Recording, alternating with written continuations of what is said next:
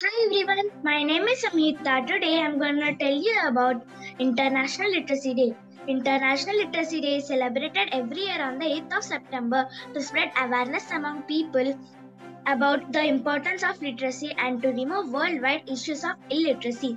On the 26th of October 1996, UNESCO declared to celebrate International Literacy Day annually on the 8th of September. It is celebrated to highlight the significance of literacy all over the world and to make the people aware of the importance and advantages of becoming a literate person. International Literacy Day is celebrated in several countries.